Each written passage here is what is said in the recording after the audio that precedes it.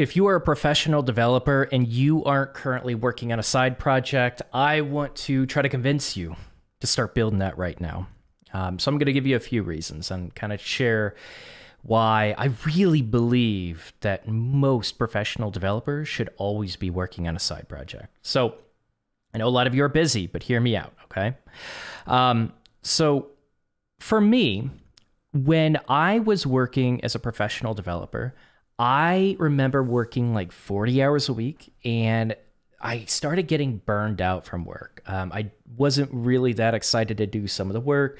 And it wasn't like it became really boring. It's the same stuff that I've been doing. Some of it became challenging at times. Like some of the features were a little bit more complicated as I started getting more comfortable in my position. I'd tackle harder features.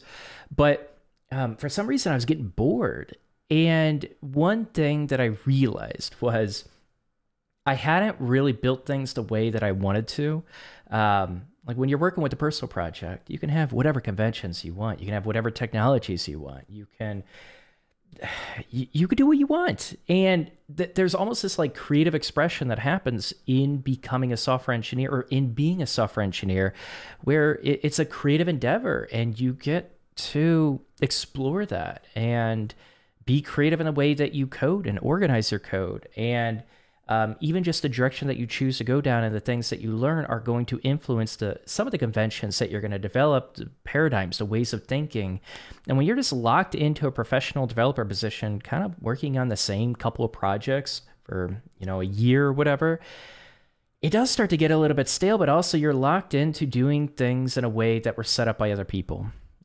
You get a little bit more freedom years into it when you start owning more things within the project, but it's still limited with the stack and solving the types of problems that you need to solve at that company. It might be boring. I don't know about you guys, but I landed some dev positions where I didn't care that much about the product.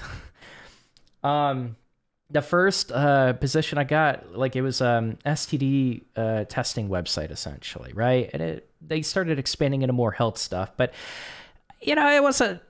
I wasn't jumping out or jumping to the rooftops and shouting it out that I was managing and building a website for people that wanted to get tested for STDs. Like, I didn't really care about the app. I loved the team that I worked with, right? And I thought it was really cool.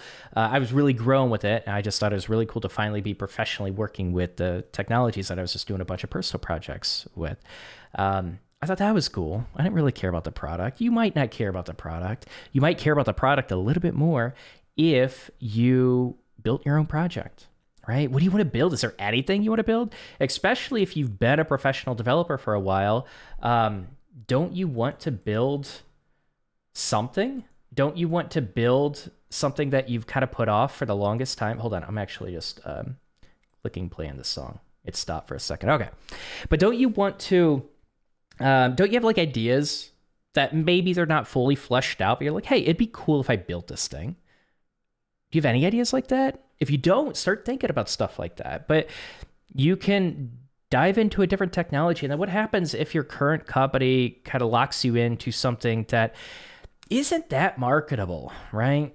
I'm speaking of WordPress people that want to go into more traditional software engineering roles, right? Do you want to be stuck with WordPress for the rest of your life? If you do, if you love it, that's fine. But if you don't, this is an opportunity to go outside your professional environment and build something that is a little bit more complex or that's aligned with the stack that you want to be working with as a professional developer.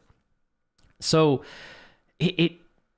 building a personal project kind of opens up your creativity, but it also opens up your marketability. So you're not locked into an ecosystem that you don't really want to work in for the rest of your life.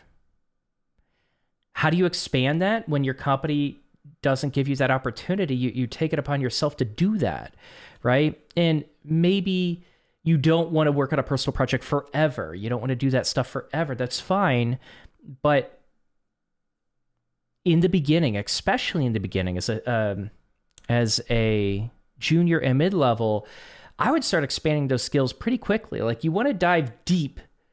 It's kind of like a little bit of a T-shaped knowledge, but you're mainly diving deep and getting depth of knowledge when you get your first position, right? Because a lot of people don't have that depth and they have surface level knowledge and they're not hireable. But you got hired, you have that depth of knowledge, and then you start expanding, right? Then it's more breadth of knowledge and you start experiencing different ways of doing things. And you realize there's like a whole other world, so many different worlds of just different, like so many different worlds of using software in a different way that is solving different problems. And so there's more of a need for that type of stack, but you might not have never known this was a thing in the programming world, or this type of framework was a thing in the programming world.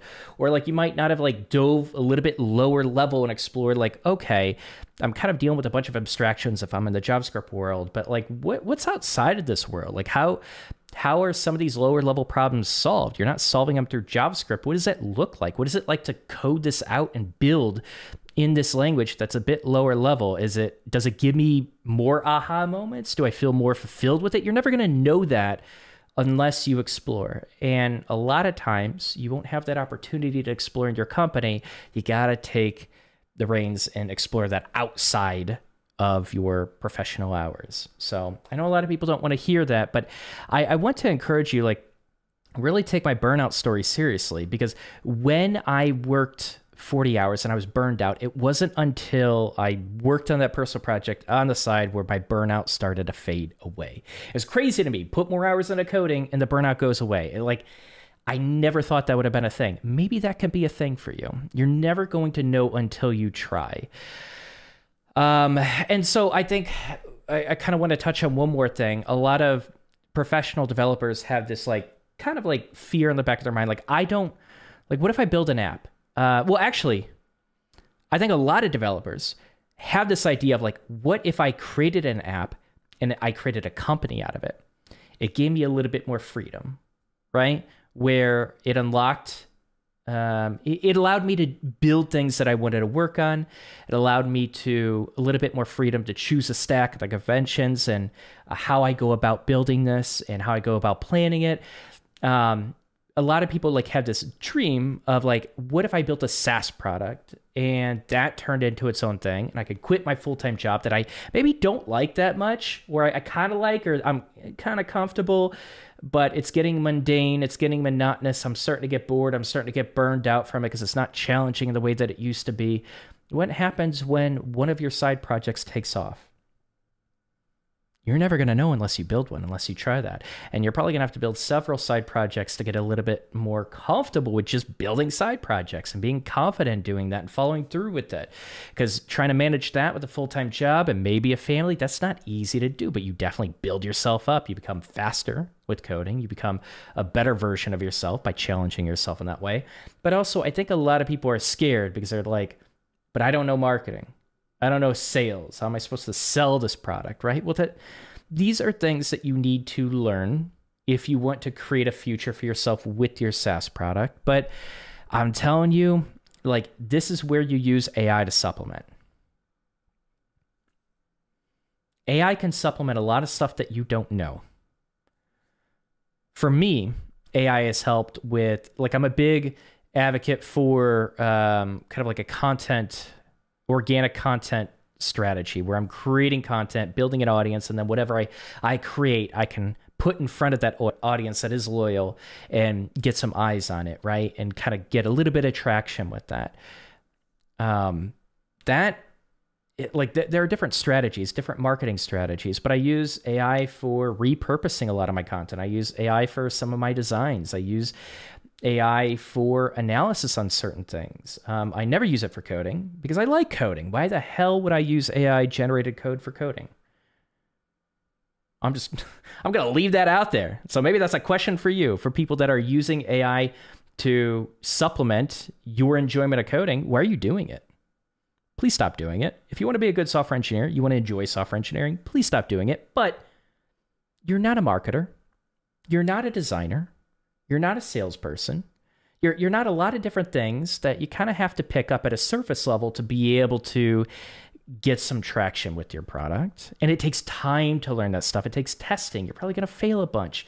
A lot of people that are entrepreneurs, they fail a bunch and they learn from it each time. Don't expect to get your first side project, your product out the door, and that all of a sudden takes off. What happens if it generates like a few hundred extra a month? Would you feel proud of that? I know I would, right? I know I definitely would have when I was a developer in Chicago and just kind of building an app on the side and being able to manage that and create connections and with customers. Like that would have been fun. It would have been thrilling, even just to make extra money that I didn't have to make for working for another employer. That's kind of the entrepreneurship side of me, but that's something you can develop over time through a ton of failure. And it's not really failure, it's just lessons that you're learning.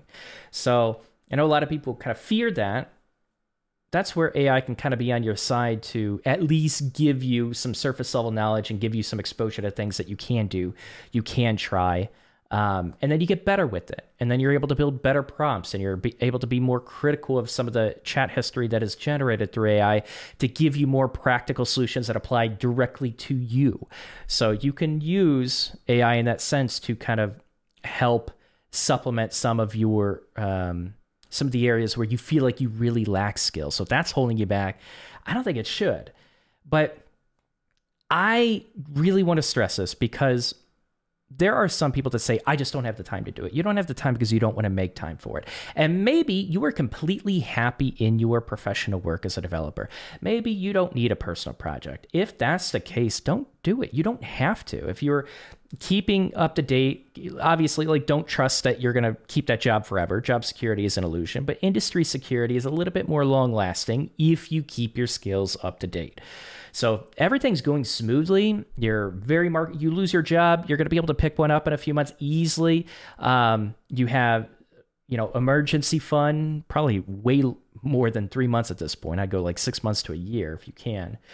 But like you enjoy the work that you're doing. You like the team that you're working with. Everything's just fantastic. You don't have to do a personal project. This message isn't for you. But for people that aren't 100% satisfied with their professional dev work, don't you think you should consider a personal project and what it can unlock for you?